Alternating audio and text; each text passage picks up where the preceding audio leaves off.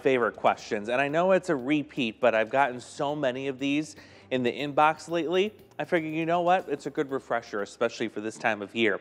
From Brett in Makokada, one of our good weather watchers from around the region here. What is corn sweat, and why does it make it feel so much hotter outside?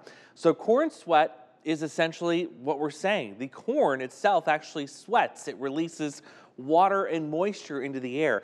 It is one of those plants that has so much water moving through it. In fact, at its peak, which we're getting into here right now as the corn begins its tassel stage, it's capable of putting more than 1/4 of an inch of liquid water into the air every single day.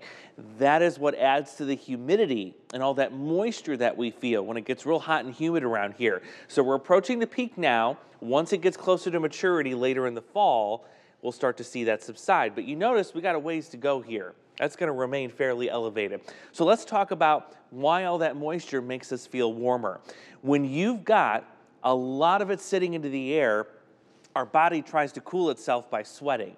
That sweat tries to evaporate. Well, when the air around your skin is already full of water, the water on your skin has nowhere else to go. It just stays there, and you feel sticky, you feel miserable.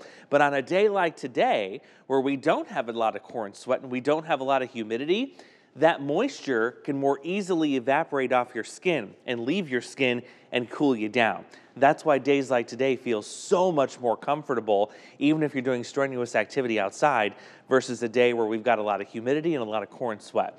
You can already read more about it at WQAD.com. It's there right now. When we come back, we'll start tracking when the heat returns next.